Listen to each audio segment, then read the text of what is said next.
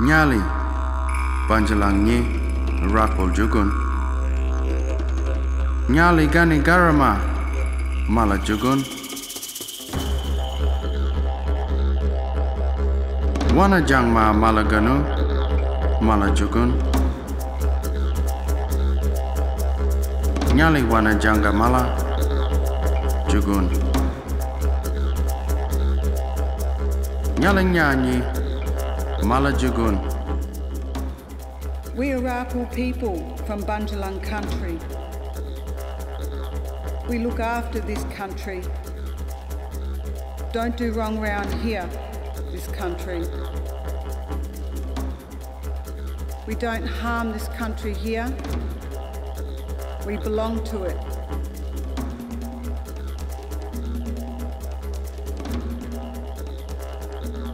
Nali Bunjalung Yi Araku Jagun Nali Bunjalung Yi Araku Jagun.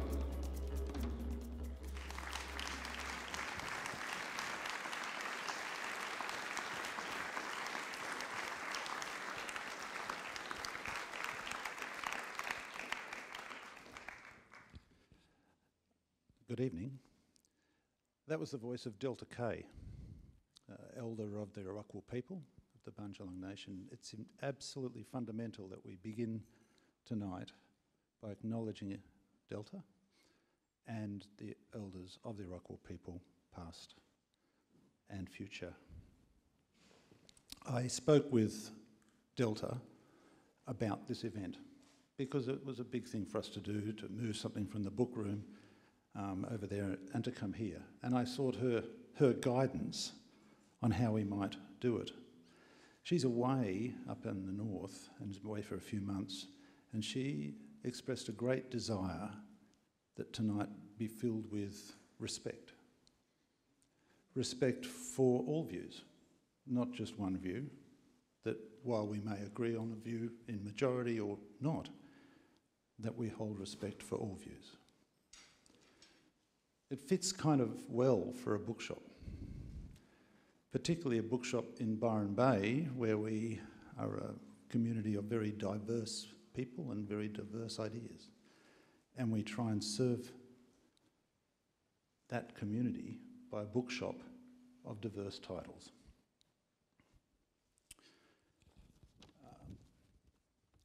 My primary job this evening is to introduce the woman sitting with Thomas and Kerry, Julianne Schultz.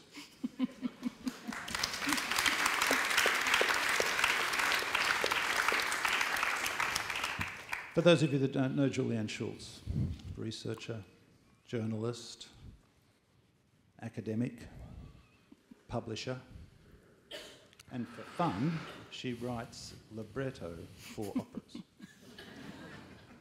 One of which won a prize. Two of which. Two of which won a prize. Won 2 prizes. If you don't know that about her, you should know about her book, The Idea of Australia.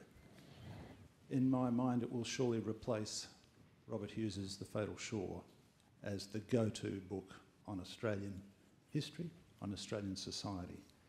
And if you haven't, you're missing something.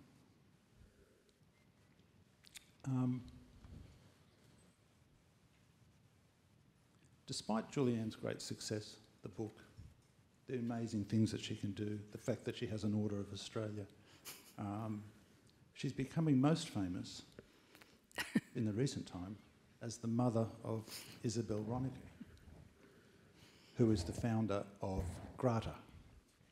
Grata Fund is this organisation. For those of you that read the papers, you will have seen the case that's been brought against the federal government by the people of the Torres Strait Islands because they have failed in their duty of care. They have not done the appropriate thing to stop climate change in that area, and it is drowning. I'll have some material out there, but please welcome Julianne Schultz.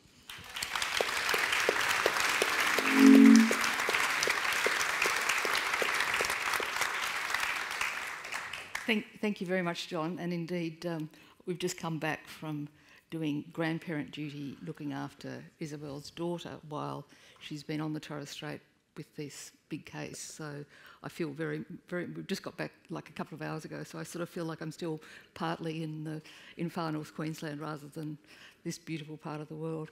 I'd also like to acknowledge the Arakwal people of the Bundjalung Nation and their elders past and present and future. Let's hope that this continues to flourish for very many, many, many years. It's my pleasure to introduce Kerry O'Brien and Thomas Mayo. I don't know, do I really need to introduce you, Kerry, to this audience? I don't think so. You all know Kerry. Kerry's had such a wonderful and distinguished and important career, and he's been such an extraordinary contributor in this region now for almost a couple of decades, or 10, 15 years? 12 years, feels longer.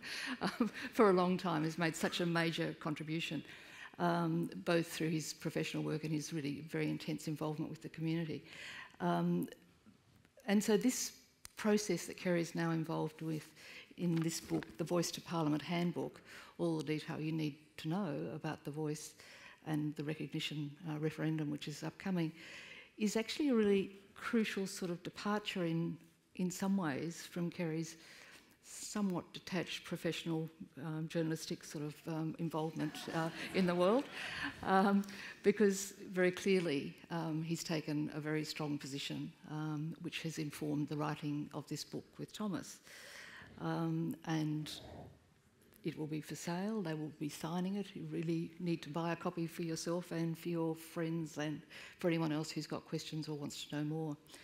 It's sort of fitting, I think, that we should be doing this event here because the relationship between Thomas and Kerry really started as a result of another of John's bookroom events with your third book, was it? That was the... It was my... geez. That's very my first book. The first book, but yeah. Then I think maybe there was a subsequent books because you've been writing in this space as well as children's books and so on now for quite some time. Yeah, 5 books now. 5 books, yeah, that's impressive. I think he beats both of us, Kerry. And the process of including Kerry in the writing of this handbook, which sort of came out as a decision sort of after one of those events that you'd done here, I think really has added another really remarkably strong dimension to this handbook, you know, to tap into Kerry's extraordinary expertise and your knowledge and involvement in the campaign has given that this handbook. There is a reason that the publishers have so far, I think, printed 70,000 copies. This is going to be a defining text for this next little while in Australia. And I should note that you guys are generously donating a large portion of the royalties to the Aboriginal, the Indigenous Education, Indigenous Literacy Foundation. The Literary Sound Foundation, so that there's an ongoing benefit from this as well. So the road to this referendum has been a long one. The failure to recognise and to come to any sort of meaningful agreement with the people who've been of this land forever is, in my view, the foundational unresolved issue of the nation we call Australia. It has been in what, in my view, again, has made Australia a half-formed thing. Until this is resolved, we will be forever cursed to cosplay colonial politics in a battle between fear and courage. For those who developed the referendum question that is now before us, this history weighs heavily. It's close and personal. It's the root cause of the vast and many inequities that we fail to describe in technicolor because they're too confronting, preferring to use the grey bureaucratic language of we need to close the gap. Over the centuries, there have been many petitions and pleas, strikes and occupations, organised activities and attempts to work within the system by Indigenous leaders and communities. They've achieved considerable things over that time, but not this fundamental recognition that is missing from the Constitution and a means by which their voices can be heard. But for those who gathered at Uluru in 2017, enough was enough. What we saw from afar was the greatest example of deliberative democracy that this country has ever seen, and one of the really great global examples. They invited us, the other 96%, to walk with them and develop a truer definition of what fairness in this nation might mean. Thomas, I want to start by asking you about your journey, both to get to Uluru and then subsequently. Yeah, well, I was a wharfie from when I was 17 years old and became a delegate soon after the 1998 Patrick's Dispute, and then an official of the Maritime Union in 2010. So I got a good understanding of the value of unity, that it's more than just a word at a rally, you know, it's more than a catch cry. It requires structure and the ability to choose representation, to come together regularly and reach consensus, and then go out there with genuine unity, with some discipline, to achieve what, you know, your members want to achieve. And so that gave me a great understanding of that. And when I became an official, I started to get more involved in organising around our own matters. So when Tony Abbott cut hundreds of millions of dollars from community services in 2015 was one example. And if you look at the issues in communities now, you know, these decisions, these harmful decisions, they have ripple-on effects, you know. But just organising around those things, helping to, you know, gather numbers, to march on the street, to call for inquiries and royal commissions, like when the Don Dale, the awful treatment of children in Don Dale was exposed on Four Corners. But you see, when I was organising, you know, our community's struggle, it became apparent that we just weren't cutting through. Decision makers that were negligent, or, you know, just playing politics with our lives, and therefore, you know, very harmful. There were no repercussions. There was no, and inquiries could come about, or, you know, at best the royal commissions, and then the recommendations were coming out, and then nothing was getting implemented. Just starting to notice this constant failure, and I became involved when I went to the 2016. It was a trial dialogue that the Referendum Council was running, and they tested it out over 2 days. They worked out they needed 3 days for these dialogues because there was a lot of truth-telling on the first day, a lot of airing of grievances. So these 3-day dialogues then happened late 2016 and into 2017, and they really brought together the priorities. You see, this process that I'm talking about, it led to the making of the Uluru Statement at Uluru when representatives were chosen. Those representatives, the job was to take the records of meetings to the heart of the nation and have one final 3-day meeting. And our hope was that we could reach a consensus on what we would propose from that point about the next steps for recognition. And that was a unique opportunity. You know, it was such a wonderful moment after 3 days of passionate debate and discussion. You know, I mean, you can imagine coming from all different parts of the country, many different experiences and perspectives. You know, all of the broken promises that we've experienced, the many consultations you know, a lot of us had been in that had very little result, and trying to come up with this hopeful proposal. An opportunity to reach a consensus. That was a unique opportunity. And on the final morning at Uluru, we endorsed the Uluru Statement from the heart with standing acclamation and a lot of tears of joy and hope. I mean, that's how I came to be involved, by being a part of all of that. And after experiencing that, you were a member of one of the was that the Darwin, one of the Darwin dialogues, or yeah, I was part of the Darwin dialogue, elected to go to Uluru, and you know, after being through all of that, and that, I mean, an informed set of proposals came out of that, understanding the history of our struggle, understanding, you know, the need for a voice because of all the awful things that happen when you don't have a voice. Exploited, ignored, all the rest. One of the things that I think is important to for people to understand, is that the dialogues were highly structured. You know, that it wasn't a sort of random, oh, well, this group and this group, you know, these people will come together and we'll just sit around and have a yarn. I mean, there was obviously an element of yarning that went on, but it was highly structured in terms of the sort of civics education, the process, you know, the information on which people were making decisions. It was both their lived experience, but also a sort of crash course in the Constitution, which probably the whole nation could do with at the moment. Yeah. Yes, there's a very low understanding of civics in this country, unfortunately, and it's one of the challenges that we have. But, you know, like, there was a formula applied, and it was 60% traditional owners, and it was a formula to 100 participants, not to exclude anyone, but to try and ensure there was a cross-section of these experiences and perspectives and types of advocates. So it wasn't just the loudest of our people, but also the healers. You know, the different types of advocates could have a safe space to have the debate and discussion that we did.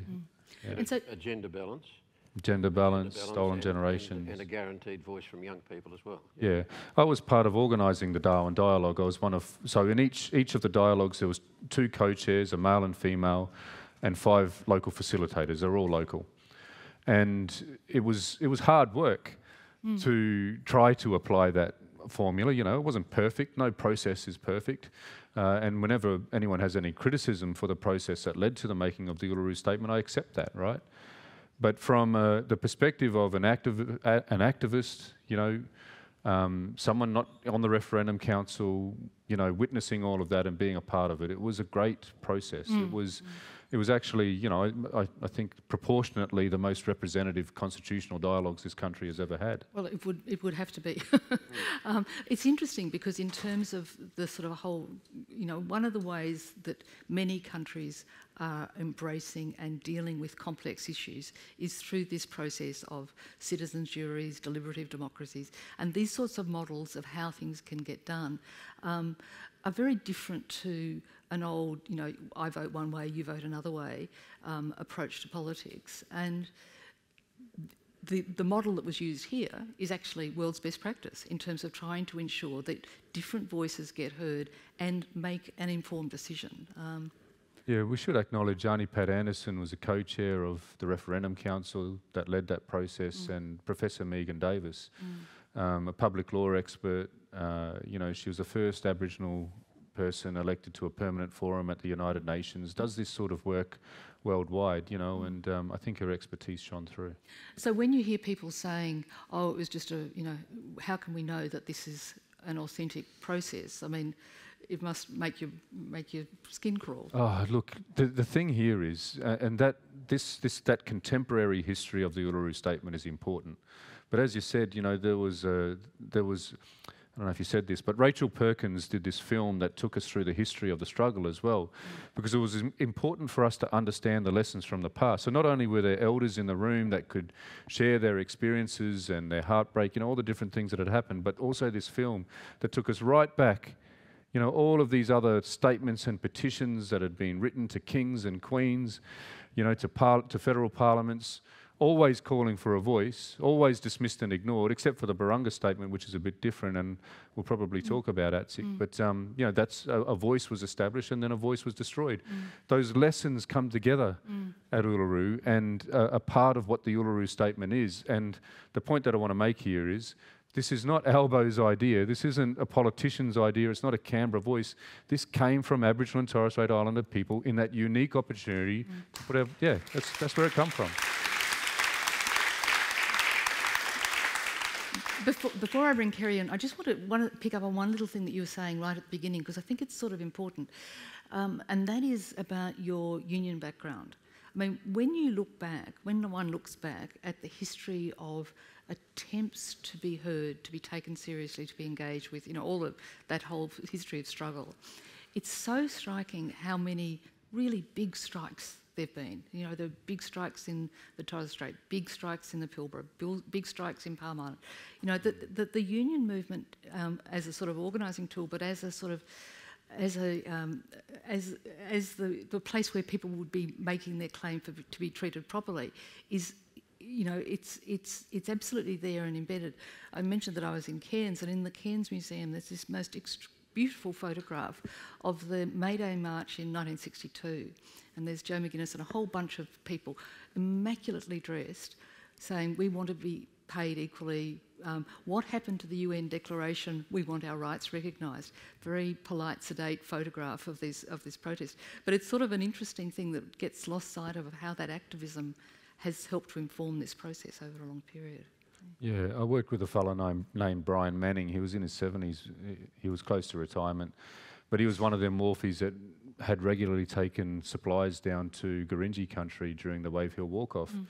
The wharfies being the first to respond to the union, went down to the Gurindji mob and supported them through that struggle. It's a long, proud history. I was very proud when I learnt that history, that the union had been such an important part of Aboriginal and Torres Strait Islander struggle for rights and recognition.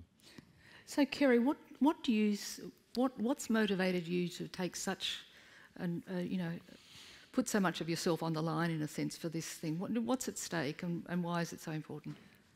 Julianne, compared to what other people have brought to this story that Thomas has outlined over the decades, compared to what tiny bit I'm doing, truly I'm embarrassed to hear you say that, because I'm serious. It's the struggle to come to this point has been massive. Absolutely massive, and it's been ongoing, and in truth it goes back more than 200 years. And it's taken many forms. And before I answer, when you're talking about equal pay, I still have burnt into my brain watching one of those Who Do You Think You Are programs with Cathy Freeman, and Cathy being told, I think for the first time, from records as she was shown her own family history, the story of a grandfather who lived on the outskirts of a town up in North Queensland and worked alongside white workers who were being paid far more than he was for precisely the same work. And because he dared to ask for the equal right to be paid the same for the same work, he was sent to Palm Island. And that is one tiny insight to the deep injustices that have scarred this country, and this is a moment where we can do one small thing ourselves, one small but significant thing ourselves, to make our own statement about that. And I don't mean to suggest that your involvement. No. I wasn't chastising you, Julianne. I'm just a little bit embarrassed for my efforts to be placed on the same. No, but I think it's important that somebody of your stature has actually stepped up in this way. Well, I found it very easy when Thomas rang. I mean, I was on the edge of. This is a funny thing to say to you, but I was on the edge of making a decision about another project that I was becoming involved in. And I was at the point of deciding that I couldn't continue with that project. And it was right at that moment that Thomas rang me, and I said, I can't answer this now. If this other thing happens, I won't be able to do it, but I can come back to you next week. And I came back next week, having made the other decision, and said yes. So in that moment, it was an easy decision for me to make, even though I had never collaborated on a book before. I mean, my work in journalism is collaborative. It is very much in television. But it's a very different thing, as I've discovered, to write a book with another person, particularly by long distance, because this bloke has been crisscrossing the country so much. His itinerary would look like Spaghetti Junction. And we were never at any point in the same room, which is probably a good thing. And we worked out which chapters we'd do. But the thing that I felt that I could bring to the book was that I've reported on the history, and I've been a witness to the history for more than 50 years. And I have seen things close up that would bring you to tears. And if I think too much about them, they still bring me to tears. But the history is so vital to understanding this. So vital. Because it is a story of betrayal. It is a story of white arrogance and white greed and white attempts at self-justification, which become unravelled if you listen too much to if you actually promote the real story too much. The way we like to see ourselves as a nation of equals. The way we like to see ourselves as, fighting above our weight in the world. All these little images and big images that we have of ourselves, and the portraits we like to paint, many of which are built on sand. And this is the big one. This is the big one. So So I've seen Mabo come and go, I've seen Wick come and go, I've seen land rights, I've seen... I sat in the committee room of Old Parliament House when Bob Hawke came down in 1987 and I thought rather reluctantly announced the Royal Commission into Black Deaths in Custody, which was too long coming. But even when it happened, over the 3 or 4 years it took to gather all that evidence and make those 300 plus recommendations, still so many of those recommendations, which would have been almost, very substantially implemented by the states, you would find very few of those recommendations that were universally recommended. And so there was another absolute glaring example where Indigenous voices were pleading to be heard, pleading to stop the deaths, the unjustified deaths, and in some cases, the criminal deaths from continuing to occur. And where are we now? We're still seeing the deaths. We've got that Royal Commission, which has largely gathered dust. So that's one lesson. The real lesson, though, in terms of the voice, and I think one of the key driving reasons why Indigenous people are so very clear-minded, in the vast majority, are so very clear-minded of the need for a voice to be enshrined in the Constitution to give it permanence, because there have been many voices in the past. One government would come in, establish a voice. Gough was the first, really. Harold Holt's first Indigenous voice to Parliament after the 1967 referendum, after his government was asked, well, now that you've got this massive yes vote, what are you going to do with it? And his minister, who probably hadn't realised he was Minister for Indigenous Affairs, he was Seb Barnes, I think his title was Minister for Territory, or Minister for Territories, and he was asked what they were going to do, and he said, I don't know. But Harold Holt was moved to do something, so he appointed 3 people as the first advisory group on behalf of Indigenous people as a voice to his government, and they were 3 white men. And one of them was a former Reserve Bank governor, another was a trained diplomat. The third was an anthropologist that actually met Indigenous people and seen their communities and knew some of the history, so that was something. 3 white voices. Gough established the first one in 1973 that actually was made up of Indigenous people who were elected from their communities. There were 41 of them. Gee, that was massive. That had a huge bureaucracy behind it. Gee, they splashed out massive amounts of money.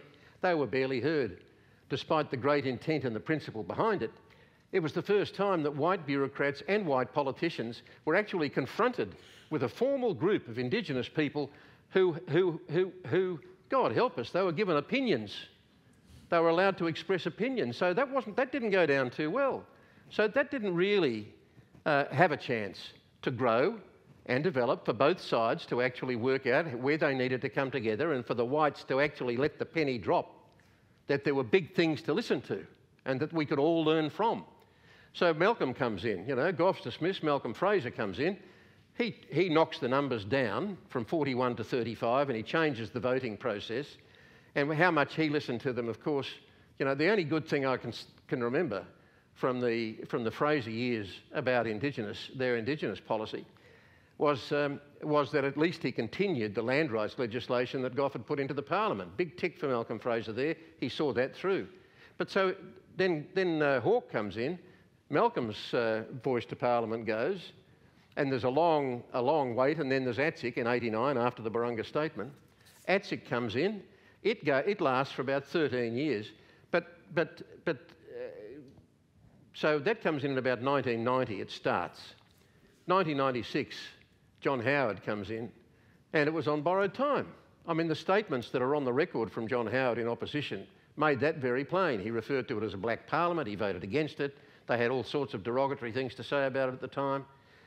He comes in, slices the budget to buggery, but it keeps going and it keeps going and it keeps going. There's some governance issues here and there's a bit of criticism there, but there's a lot of good things done. A lot of young Indigenous people being trained up who subsequently emerge as great leaders. A lot of good things happen from ATSIC. But John Howard eventually gets his wish. Mark Latham from Labor announces that the Labor opposition is also going to oppose ATSIC. So John Howard abolishes it. Done. And if you look at the checkerboard of various attempts at Indigenous voices from then to now, nothing has had great effect. Nothing has really lasted.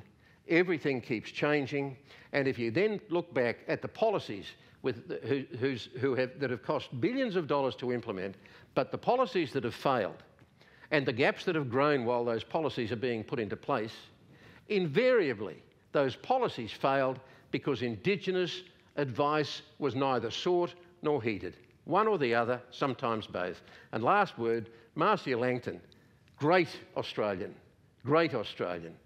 Marcia Langton, who's one of the co-authors of the co-design approach on a voice that she and Tom Karma and a number of others recommended after the Uluru process.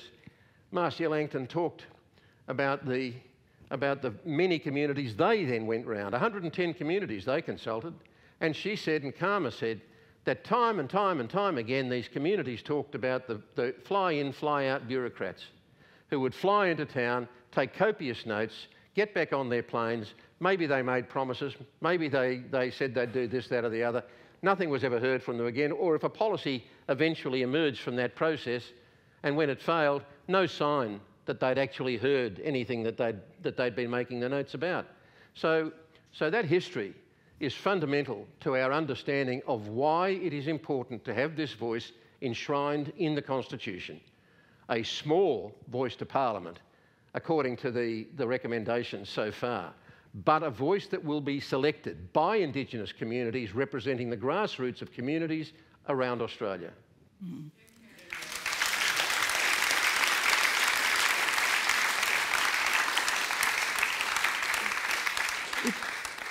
As you go through that list, I mean, you imagine, Thomas, that if there had been a voice when ATSIC was being abolished, when the intervention was being announced, when the Racial Discrimination Act was being suspended, when Abbott withdrew the billions of dollars from the programs that he withdrew them from.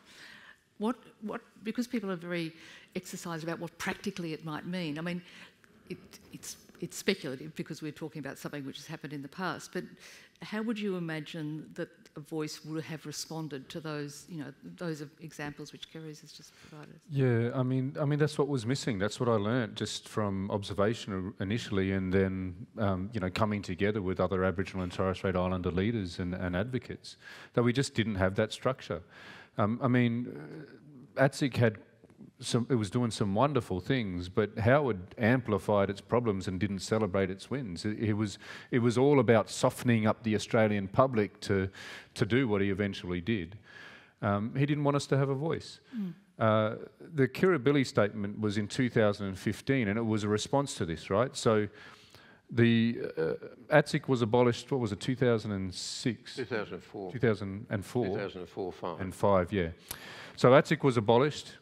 And then what did we see when you're voiceless? Because when you're voiceless, you're exploited, you're degraded, you're ignored, you're too easily divided.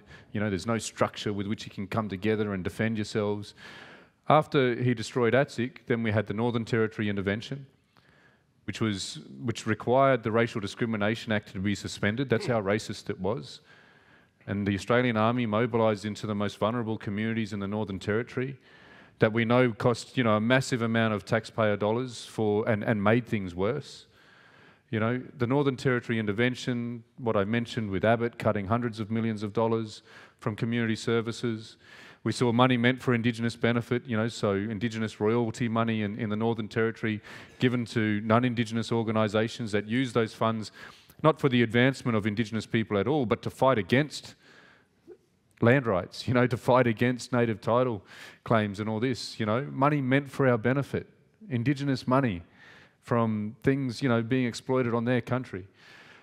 These are the things that happen when you don't have a voice. And so the Kirribilli statement was 39 Aboriginal and Torres Strait Islander leaders called for a meeting in this crisis because the gap was widening. And it said two things that are important to this. It said, firstly, that when it comes to constitutional recognition, we need more than symbolism.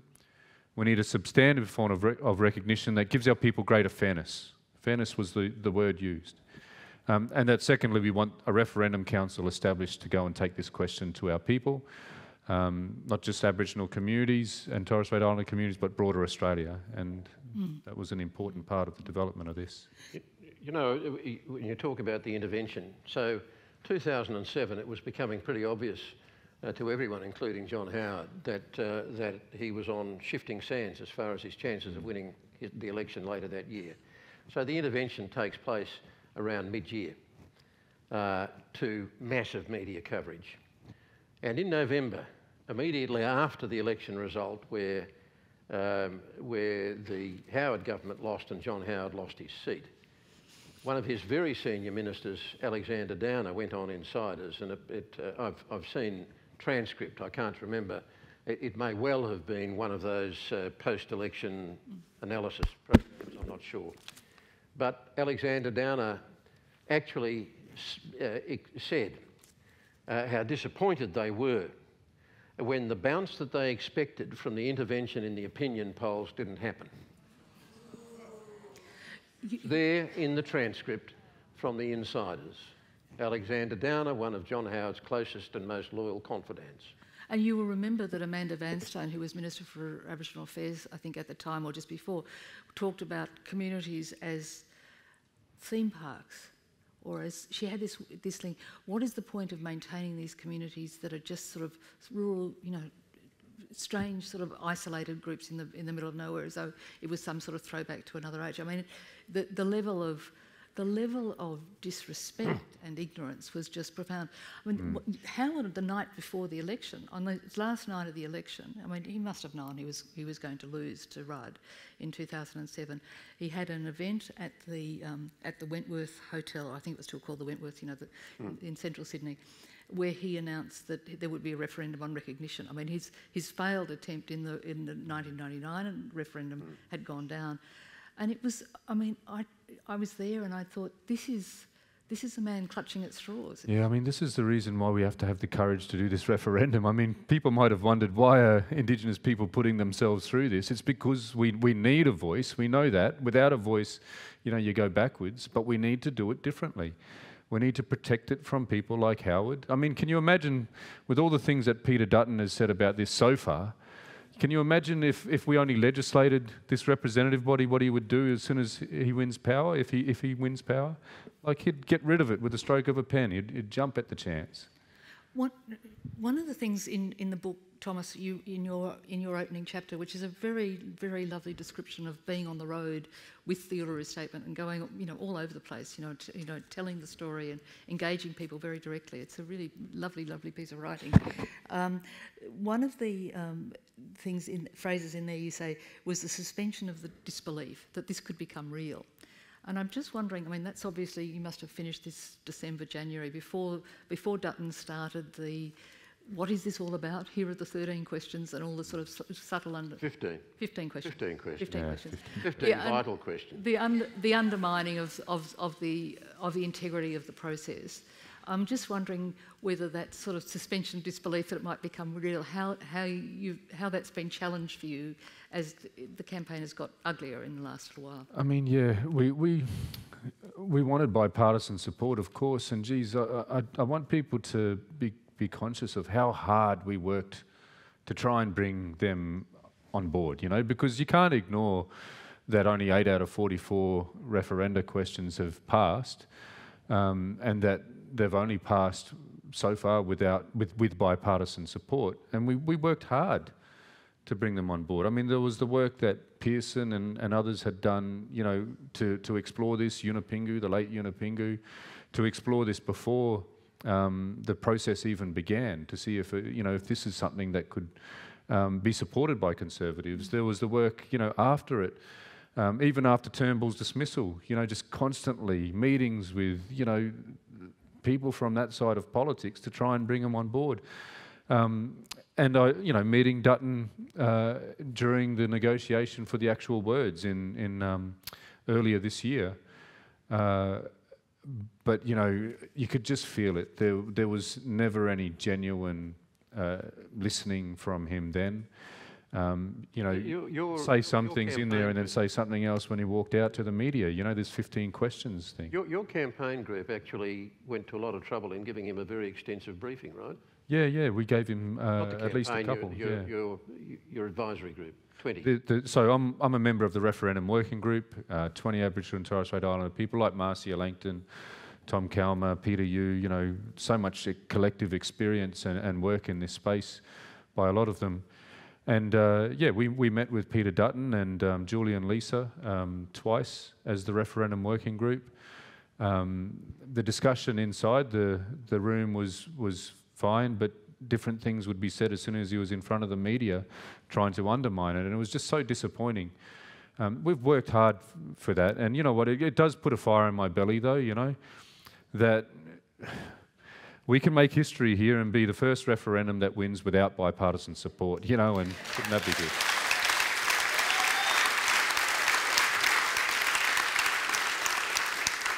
And it does help that structurally the attachment to party, the two-party system has broken down. It's not anywhere near as controlling as it once was. Kerry, can I just bring you in here a little? I mean, Thomas talked a bit about the speaking with different tongues to the media and what's said in closed doors. I mean, what's been your assessment of the way that the media has responded to this? I mean, what's the sort of level of maturity and insight that's been brought to it? I think it's probably a little bit better now, but I've been seriously unimpressed and disappointed with my erstwhile colleagues, and I don't like throwing stones at my own mob. Perhaps one proprietor aside. But I think that the reporting for a long time was pretty shallow. There have been some notable exceptions, and I think some journalists are now digging deeper. But I think that the analysis of things like Peter Dutton's 15 questions, and what real value and what real intellect and what real integrity drove those questions, I didn't see much of that analysis in the mainstream media. Some of the more specious claims have been reported as claims coming from the No campaign, again with marginal analysis on it. For some journalists, it's as if it's been enough simply to supply the quotes alongside a No campaigner and just leave them sit there with very little. I think, God help us, if it isn't fundamental to a journalist's role to separate the truth from the rest, whether it's no matter who is being quoted, no matter who is saying it, it is a fundamental part of our job as journalists to analyse that and separate the wheat from the chaff. And I think there's been a lot where it hasn't. And so I think and yet these same journalists are reporting the confusion. That one of the things that it's like a constant refrain, that there's this great mass of Australians out there who don't really understand it. Well, whose bloody job is it, if not ours as journalists? One of the things that I notice when I talk to some of my Aboriginal friends is they say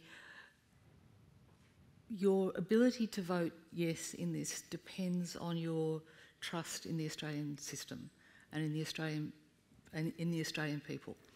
And one person in particular said to me, in the end, she said, I'm going to vote yes because I saw what happened with the referendum question, and that closed down discussion of a referendum it's not on, in terms of a republic referendum, sorry. But still there is this question of, can you really trust the Australian people? Can you trust the Australian system to deliver? And I think for some people it leads to a sort of rather nihilistic sort of response. You look at the history, it is, by and large not good, with occasional peaks of achievement. I mean, I'm interested in what you say when people say that to you, Thomas. I mean, yeah. Look, firstly, I understand that there's a really low level of trust for a lot of our people, for the system and for government and processes. As I said, consulted and nothing comes out of it often. And so, that's understandable. We're not all going to support this, I'm sure, I'm absolutely certain that we've got a majority of Indigenous people that support this. So, there's polls that show over 80% support, and the process that led to the making of the Uluru Statement itself. you mentioned, you know, having to suspend our disbelief to do this, and that is what we've done. We need to do it because you can't just legislate a voice. We know that that will set us up to fail, and we're putting our faith in the Australian people to walk with us. You know, we really are. You know, I believe that Australians are fair-minded. I don't think that this will lose from a position of a majority of Australians not believing that we should be recognised and that something should be done.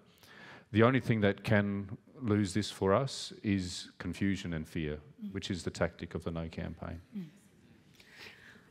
One of the, because we want to have some time for questions and we need to leave time for Thomas to recite the Uluru Statement as well, but there was one thing which I just wanted to raise with you before we go to questions, and that was that it seems to me that it's very easy to forget how this looks from outside. I mean, we're all very much focused on how this plays internally in Australia. But I think that for the rest of the world, what this is a way of either confirming their worst thoughts about this country or affirming their best prospect of what the country might be. And I say that because, you know, Australia has, you know, as a well-founded basis for being a racist nation. I mean, it's there in the Constitution. Section 51 is a part of the Constitution which enables the state to introduce legislation which is explicitly racist. So my question is, how does this look from outside? I mean, my sense is that in a way it's our Brexit, that the rest of the world will look at it and think, well, surely this country will recognise its First Peoples. Every other settler society has done that. But maybe it'll be like Brexit and produce a result which is sort of incomprehensible to much of the world. Kerry? Yes, Tom. Well, firstly, for those that... I just want to make sure that people are aware, Section 5126, you know, this low level of civics, so just so... In our Constitution is Section 5126, which gives the Federal Parliament the power to make special laws about a race of people. It was changed in 1967. It excluded Aboriginal and Torres Strait Islander people initially. And so it was changed in 1967 to include Aboriginal and Torres Strait Islander people in that power. And our elders saw that as important, an incremental step that we needed to take because the states were so cruel and negligent to Indigenous people. And the Federal Parliament was seen as a better place for that power to rest. Can I just say, the obvious things that were done with that are the White Australia policy, the deportation of Pacific Islanders, and the banning of speaking Japanese on the telephone in the 1920s. Yeah, right. There you go. Okay. But since 1967, it was only used to make special laws about Indigenous people. And the Hindmarsh case was in the 90s. It determined that it could be used not necessarily for Indigenous people's benefit, but to discriminate to our detriment. And so the voice is seen as a way to be able to monitor the race power, to ensure that it is used for our benefit, you know, with some political and moral authority. Julianne, to come to your question, you know, Australian leader after Australian leader has travelled the world, but particularly this region, lecturing our neighbours and other countries about their human rights abuses. And it has gone on and on and on and on. And we have built this modern country on a constitution, a national rule book, which is not sacred, which has its deep flaws, which is very hard to change, but nonetheless can be changed. But if we wake up on the morning after the referendum and we have voted yes nationally and yes in at least 4 states, and we have a new section in the Constitution, then not just our leaders, but all of us can stand a little taller, not just in our own communities and in our own nation, but when we look to the world. And we can feel just that little bit less embarrassed, and I'm speaking now more for those. I mean, the number of times I have watched these dialogues take place, and I've watched the Australian leaders come out and do their press conferences afterwards, where they trot out where they've spoken to Indonesia about East Timor, or they've spoken about human rights abuses in China or various other countries around the region, and you feel embarrassed. And here is an opportunity and a moment that we can look forward to, I hope, where that can change, at least to this degree, that we have taken a big step to addressing one fundamental sin of modern Australia.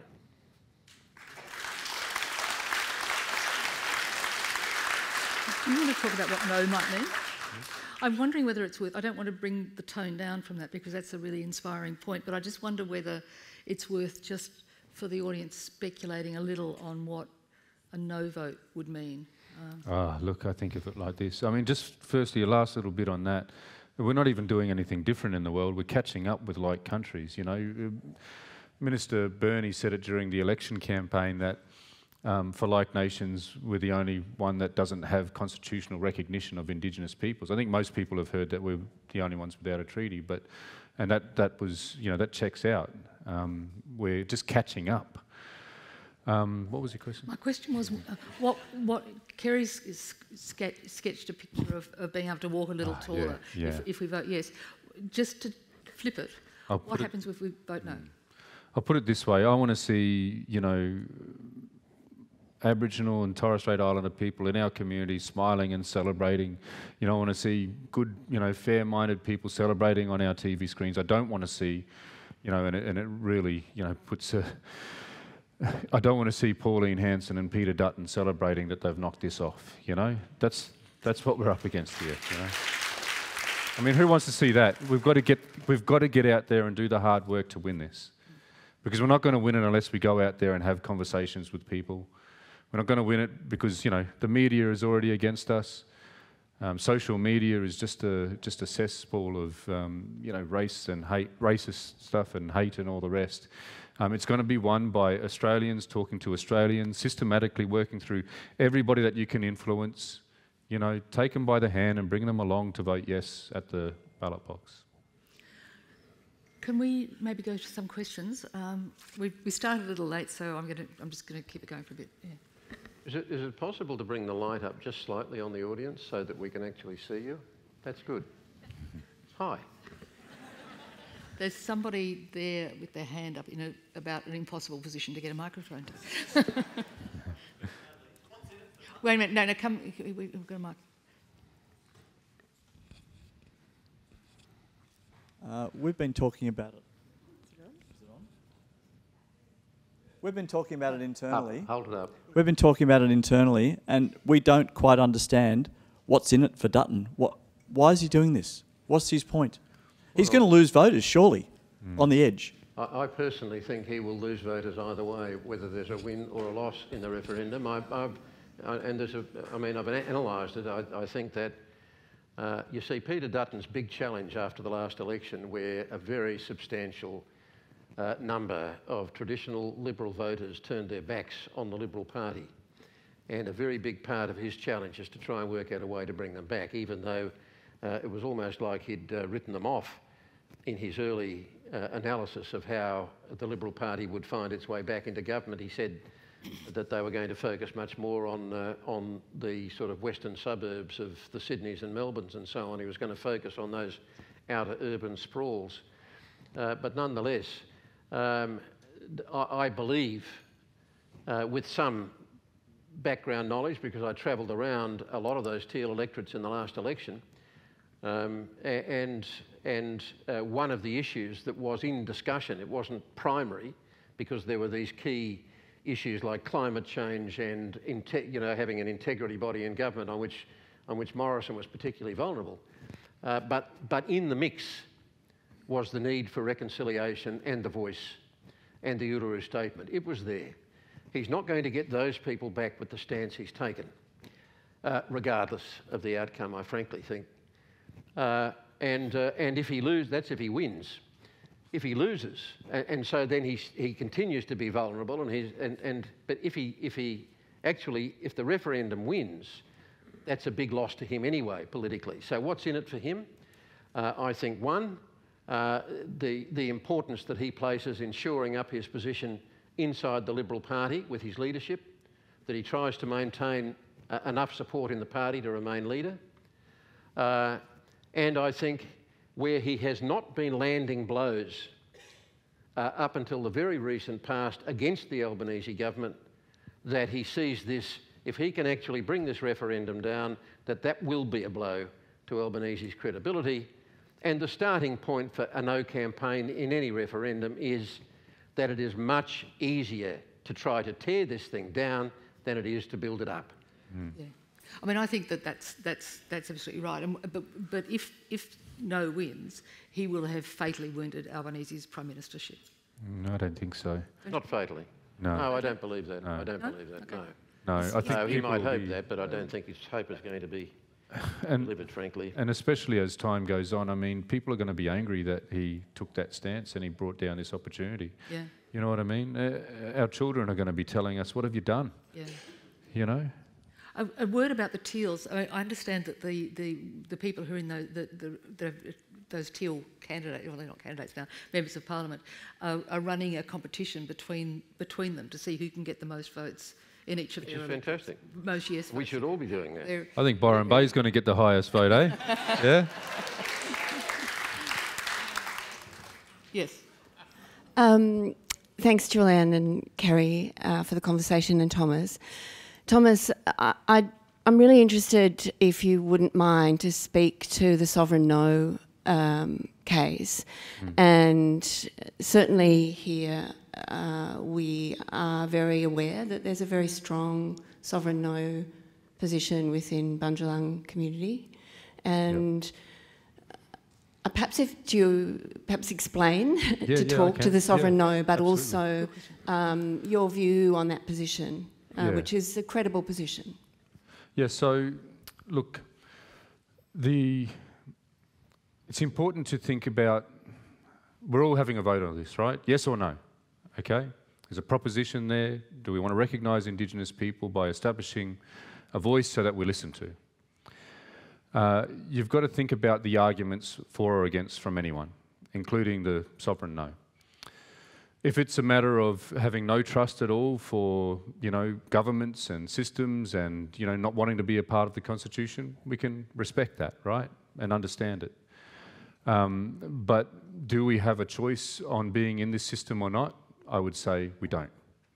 Our children are locked up under the system through laws. People that murder our people in prison, or, as we know what happened in Central Australia not that long ago, what helps people get off from doing those terrible acts to our people?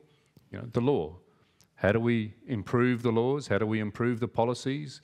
We need to have a voice to do that, okay? Another argument is that this is going to cede our sovereignty, is one of the arguments that are made. But we should look to these things. Firstly, what experts have said, like Professor Megan Davis and Professor Hannah McGlade, Indigenous experts, Tony McAvoy, the first Indigenous silk, and other experts, non-Indigenous experts, that you do not cede your sovereignty. This is not a question about our sovereignty. This is about establishing a voice. If anything, it strengthens our place in this country, on our country, by having self-determination over who speaks for us. They also explain that you cannot cede your sovereignty through this, because the only way that you can is by the First Nation, the people of a First Nation agreeing to, in a treaty, okay? So it's a matter of ceding your sovereignty in that way. So this is not a vote about Indigenous sovereignty at all, okay? Another way to look at it is that there are, as I mentioned earlier, we're the only like nation that doesn't have constitutional recognition of Indigenous peoples. You can look to those other nations and ask yourself, have those Indigenous peoples disappeared from the face of the earth? Are they suddenly assimilated from the point that they have constitutional recognition? No. They continue to be, who they are. Finally, I'm not going to wake up the morning after the referendum succeeding and no longer being Kurareg Kukugal Arabumle, I'm going to continue to be who I am. I'm going to continue to try and advance my community and help my people and practice my culture. So I hope that helps. On the treaty first argument, it's illogical and I'll try and quickly. It's illogical because you need to set up a representative body in a federal system to have a conversation with the federal parliament about their obligations to treaty. It's also illogical because treaties are already underway. It's like saying we want something first, but actually it's already happening in states and the Northern Territory. The processes have begun. And finally on that, treaties are going to take many decades, according to our experts, both Indigenous and non-Indigenous, many decades. Because of the complexity of treaty over 200 years after first contact, it's not like other nations doing treaty at the beginning. So if you look at Victoria, the most advanced process, 10 years in, not at the point of a log of claims, no one's fault, it's just the complexity of it.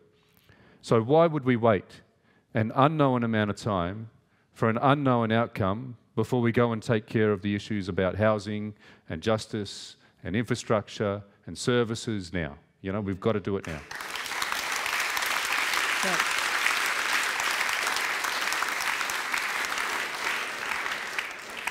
There's another one over here. I think the person in the green shirt. Oh, sorry.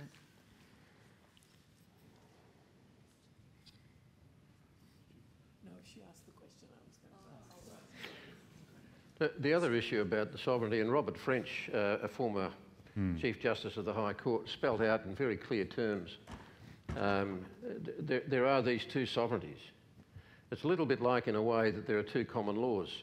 There is the common law that came with British settlement in Australia, and that is, you know, really the fundamentals of our democracy are built on the British model, including our court system, the rule of law, the separation of powers, and if you are going to have one sovereignty replacing the other sovereignty, and the primary, the national sovereignty of this country, Australia, is the sovereignty vested in the Parliament and the democratic system.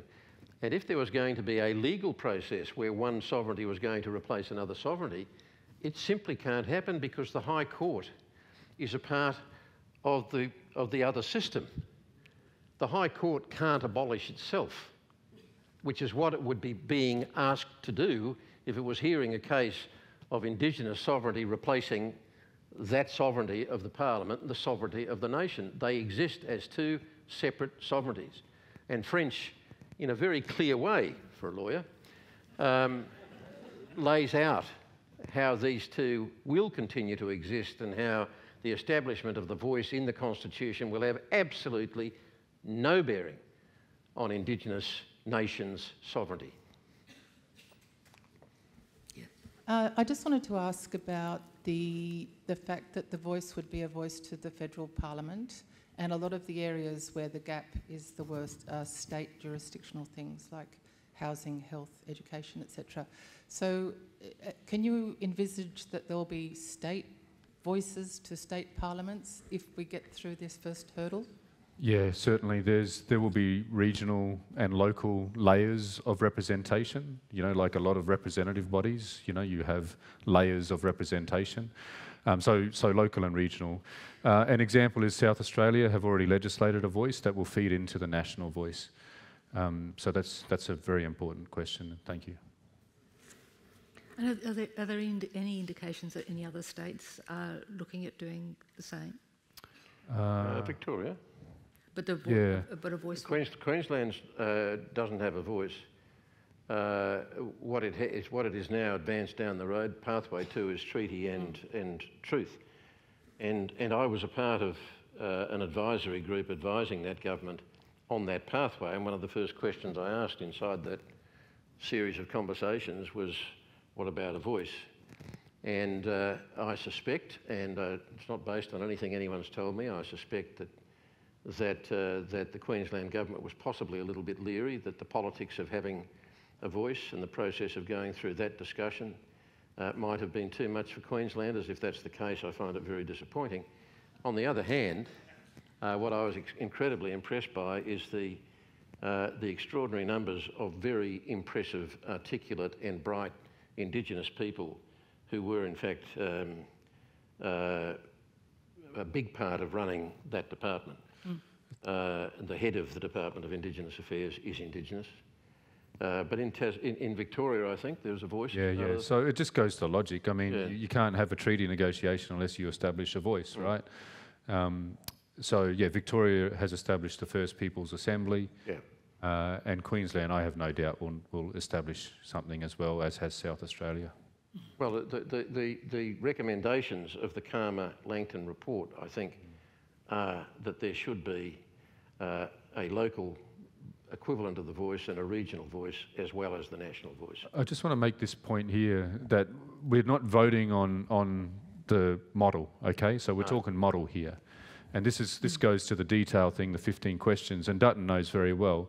What we're voting on is if we're so the words are basic like this, so I'll paraphrase the 93 words that will go into the Constitution. In recognition of Aboriginal and Torres Strait Islander people, 1, there shall be a voice. 2, the voice can make representations to the Parliament and Executive Government on matters relating to Aboriginal and Torres Strait Islander people. And 3, the Parliament decides the rest, the model. Okay, so we're voting on recognition and listening to Indigenous people. That's what we're saying yes or no to. Thank you. Sorry, there's a person. I think in the second. Is that someone in the second row? Yeah. No, sorry. Hi, Thomas. You talked about the need to. We've got to win a vote in a few months. Some of the no campaigners have been trying to confuse the issue, and particularly talking about a voice to the executive government, and asking a bunch of questions. Will it start moving defence bases and changing interest rates and so forth? Can you give us some advice on what to say to sort of combat that confusion that's been created? And the second question is, what do you guys need from us as a community to win this vote? I'll let Kerry answer. Well, I'll answer the first part, and Thomas, I'm sure, is very keen to answer the second. I think as good a way as any of answering this is to go to the comments of a man that Peter Dutton chose to be his spokesman on Indigenous relations when he became opposition leader, and that's a man named Julianne Leeser.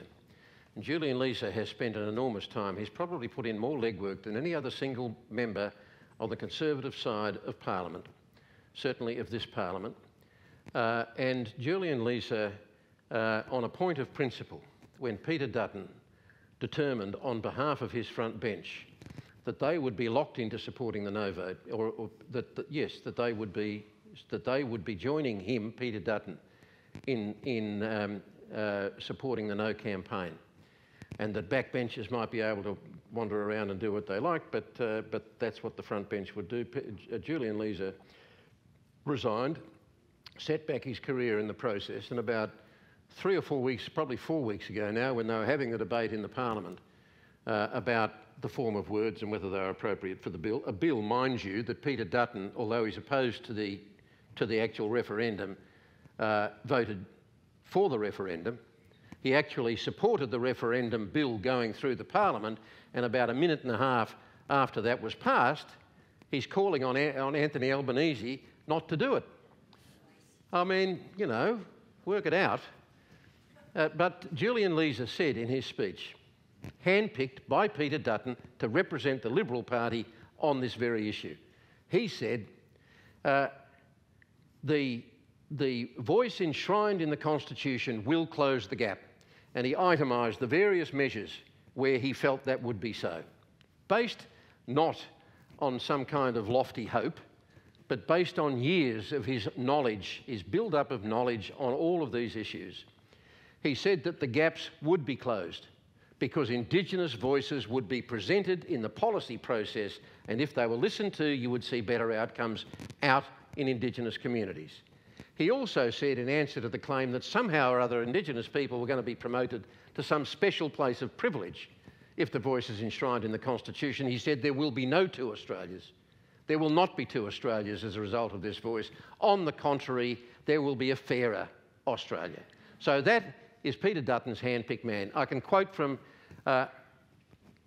many of the eminent and in some cases preeminent constitutional law experts, both in academia, at the bar and in the High Court itself. Again, Robert French, former Chief Justice of the High Court and former President of the Native Title Tribunal, Kenneth Hayne, put into the High Court by Conservative government, taken by another Conservative government and asked if he would conduct the Royal Commission into banking, so trusted by the Conservative side of politics. Kenneth Hayne unequivocally says it is rubbish that there will somehow be an outcome if Indigenous people are allowed to make representations to ministers or departmental heads or to the Cabinet, which together make up executive government. That the opposite of the claims The claims are that somehow or other the wheels of government will come to a grinding halt because these Indigenous people who have fought for 200 years to get this right, enshrined in the Constitution, to have their voices heard, are going to fritter it away on bullshit. You know? They say rubbish to that, rubbish. And the second part, that it's going to bring the whole court system to a grinding halt because of specious claims. It is a nonsense. It is built on nonsense. Thomas, on what can people do? Yeah, just a little bit out. We insisted on the executive government being in there as leaders on the referendum working group. And as has been debunked, as Kerry talked about, that's not going to cause the wheels of government to come to a halt. But we insisted on it because if we're only able to make representations to the Parliament, then the decision has already been made by the time it reaches that point about the policy or the bill. We need to be at the inception of the shaping of policies and laws, and that's how you get the best results. So we needed that guarantee. How you can help? Well, look, there's a supporters group here. I met a couple of people that were part of that. Yeah, put your hands up. No? Yep, there. Yep. Okay, yep. So every town and city that I've been going to lately, it's been great. There's supporter groups being set up. There's, you know, for the campaign. So join that supporters group. Register on Yes23, the website, yes23.com.au. There is a page on that website for connecting to local supporter groups or starting one if there's not one in your area. So please do that. There's also the kitchen tables conversations. That's togetheryes.com.au. That is a campaign to help people to have conversations in their homes with, you know, 10 family and friends type of thing. And as I said earlier, that's how we're going to win, by getting out there and doing the work and speaking with people. And those things are already happening, and the kitchen table conversations are fairly closely based on the model that the Teals followed, which was pioneered by Cathy McGowan in the seat of Indi, which had been a safe Conservative seat forever. And really, Cathy McGowan won that seat off. But of course, there was discontent in the electorate. People felt that they were taken for granted. But it was a whole series of kitchen table, literally kitchen table conversations around that, the whole reach of that electorate. And a lot of young people were caught up in it as well. A lot of young people. And there's the other part of the reason to hope, that the foundation, a genuine foundation for hope, in the way the millennials voted in the last election, and women generally, this sense that so many people who had probably voted the same way all their lives suddenly felt, there's got to be a better way to make my vote count. And they did. And it did. Just to add visibility as well. Yeah. Okay, we've only got about 16 weeks until this, just to bring about the urgency here. Probably mid-October is when the referendum will be, so we need visibility. So, you know, shop fronts, shirts, get on Yes23, get your merchandise and help us out with that too. And can I just add about the kitchen table conversations that the Together Yes are running? They've started rolling out around the country, and the feedback that's coming through is extraordinary. People are finding them really empowering and sort of instructive as well. So there'll be, I don't think the brochures were meant to be here today, but they'll be in the bookshop in the next week. So if people are looking to join those or initiate those conversations, I would strongly recommend them, because it's actually a very interesting activity. One of the feedbacks that came the other day, which I'll just share with you because it sort of tells the point nicely, was a builder in one of the groups in South Australia went to his work site the next day and he said, look, I've just realised just how enormous this Indigenous history of this land is. And he pulled out his builder's tape, 6 metres. He said, that's how long Indigenous people have been in this land. And then he pulled out another 20 centimetres and said, and that's how long the rest of us have been here. So it's a very sort of empowering sort of tool that gives you, you know, ways of engaging, which I think people will enjoy as well as extending. There's also this brilliant book that and you know you could share around. Words right out of my mouth. Well, the whole point of doing the book was to reach people who had a kind of instinctive desire to vote yes, but were a bit concerned. And we've heard this. But what do I say to people when they ask me why? because there's all these claims out there. How do I answer those claims? And we've also written it for those who feel that they're not entirely sure which is the right way to vote, but they actually care enough about it to want to try to understand it better. So it's actually designed to, and we don't pretend that we are presenting both sides. We're not bothering to echo some of the more ridiculous claims that are being, and specious claims that are being made, but we are committed to dealing in facts. And it's written in a really, I mean, it's not a sort of boring handbook, check. It's actually the stories that Thomas and Kerry tell are actually extremely engaging. They really take you on a journey. Yeah, I mean, really, we do give the no people a voice through the frequently asked questions, right? We say, briefly, and we just smack it all down, because it's rubbish. But with facts. With facts, yes. Sorry, go on. Oh, is there a question? Sorry. I'm getting signs from the back. You want one last question, or we do the recital? I'm happy to wait for you to finish.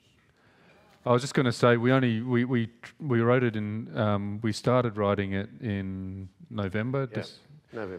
November, and we were given a deadline by the publisher for December. We finished it in March after the first draft in February, and then all done in March. We actually signed off on the final edit. Was half an hour before the deadline, which was about an hour after Cabinet had signed off on the final form of words. Yeah, we're quite lucky. So we managed to get that in. And some of what has happened since, it might have been nice. We've anticipated nearly everything that could have come at the yes side from no. And we've anticipated nearly all of the questions, but it would have been nice to have kept dropping little. And you're recording the audiobook, I'm told, as well. So yeah, we're doing that soon. Okay, so last question, and then we'll wrap it up. And then people can Thank you. I am a Baryugal woman from Northwest Grafton, and lots of my colleagues have been asking me, and I'm a yes voter, but one of the things that people are often saying is, well, I saw Uncle blah blah or some mob saying that they're going to vote no because it's not strong enough. And I have my own strong feeling about what I think about that, but I'd love to hear what you think about that it's not going to do enough for people who've been waiting for so long. Yeah, thanks for that question. So, put it this way, it's advisory to the Parliament. That's one of the reasons why people are saying it's not strong enough, right? It's only advisory to the Parliament. Of course, we'd love it to be more than advisory to Parliament, but there's a reason why, Barnaby Joyce came out almost, 48 hours after the making of the Uluru Statement saying it's a third chamber to Parliament and it'll have a right to veto, because it was a fear-mongering tactic. It was with the knowledge that Australians just won't support something like that. So nothing is going to, in no way could we ever do better than that when it comes to the Parliament, okay? But then you need to think, is advisory powerless? No, it's not. I'm a union member and a union official. We're only advisory to the Labor Party when they're in government, even though we created the Labor Party. That doesn't make us powerless as a collective of workers. What makes us strong is our ability to reach consensus amongst us, to pool our resources, to move forward as a collective and have coherent positions. And so, it's. I hope that sort of response might help you. Yeah. Can I just add that another observation around that is that if you think that on the one side you've got the view of a Jacinta Price that this voice is asking too much, it's going too far. It's going to lead to all these, unintended consequences that we've been talking about. It's going to go too far. And then on the other hand, you've got the Lydia Thorpe view and the view of some of the people that you're referring to, which is that it doesn't go far enough. Now, often in a democracy, when you find that you've got one set of people here and another set of people there, that the best position to arrive at, or the position that perhaps makes the most sense and is most representative of most people, including most Indigenous people, which is true, is somewhere between those two poles.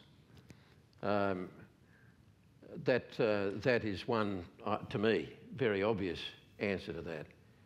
And the other is that there have been, you referred to polls, I think there have been about 5 polls so far that have been done by reputable pollsters that have sought to get the view of Indigenous people about the voice being enshrined and to supporting the yes vote.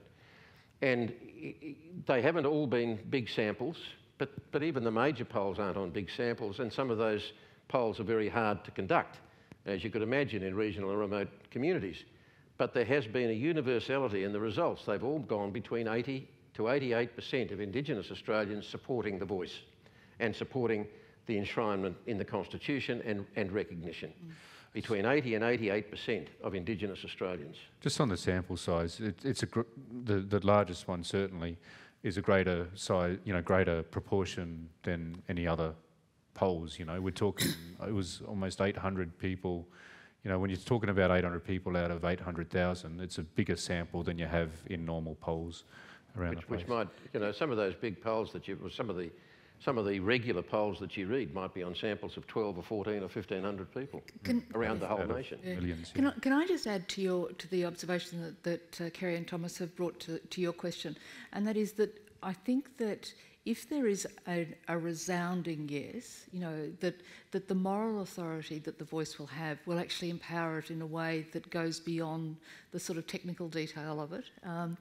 And I mean, you can look for an example in terms of the same-sex marriage plebiscite.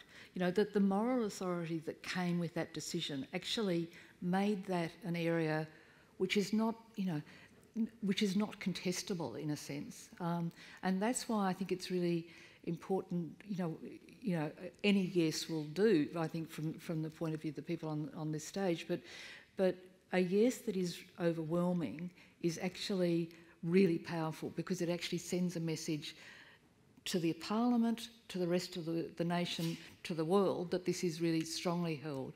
And it opened up then the possibility of all sorts of things being up for change in a way that we've been too scared to do. The other thing, and this is 30 seconds, the other thing that... 30 seconds. No, that's right. Time me. The other thing about this is that for those people who feel it doesn't go far enough, I think you can truthfully say, support the voice, get the voice up. That's not going to stop you making cases for other things that you feel might be stronger and right and righteous. Yeah. Get the voice up and then keep going with your other stuff. Yeah. You can have both. Yeah. This does not mean if the voice gets up that you can't have that. Yeah, exactly. Yeah. Okay. Thank you so much. That was well done. That was the briefest you've been. We've gone over time, but I'd like to thank you, and I'd like to conclude by asking Thomas to recite the Uluru Statement. Okay.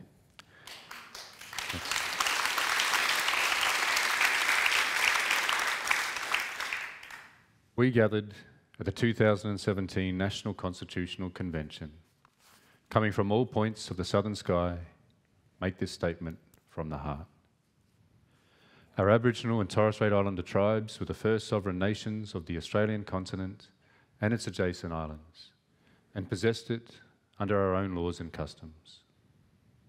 This our ancestors did, according to the reckoning of our culture from the creation, according to the common law from time immemorial, and according to science more than 60,000 years ago. This sovereignty is a spiritual notion, the ancestral tie between the land or Mother Nature and the Aboriginal and Torres Strait Islander peoples who were born therefrom remain attached thereto and must one day return thither to be united with our ancestors. This link is the basis of the ownership of the soil, or better, of sovereignty.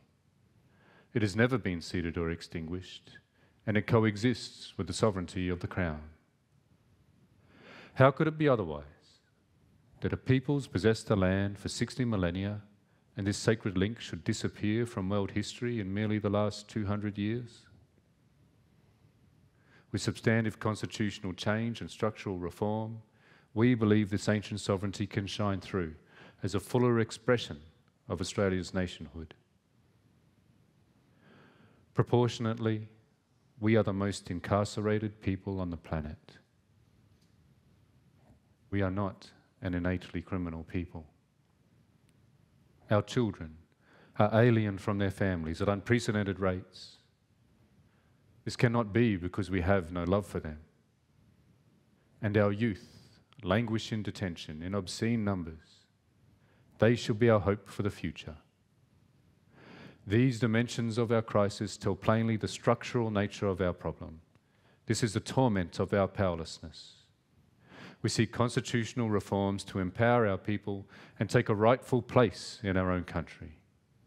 When we have power over our destiny, our children will flourish, they will walk in two worlds, and their culture will be a gift to their country. We call for the establishment of a First Nations voice enshrined in the Constitution. Makarrata is the culmination of our agenda, the coming together after a struggle.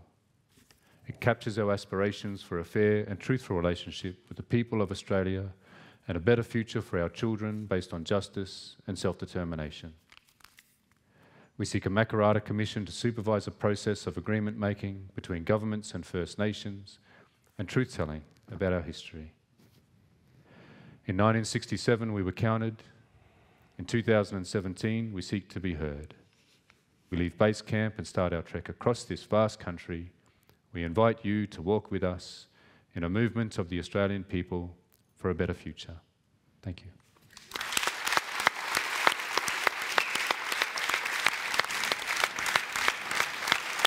Thank you.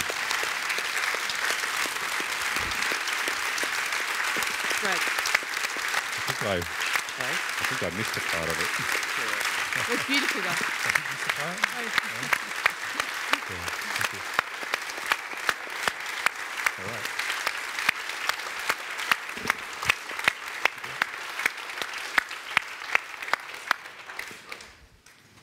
Okay, line up. Line up. Yeah.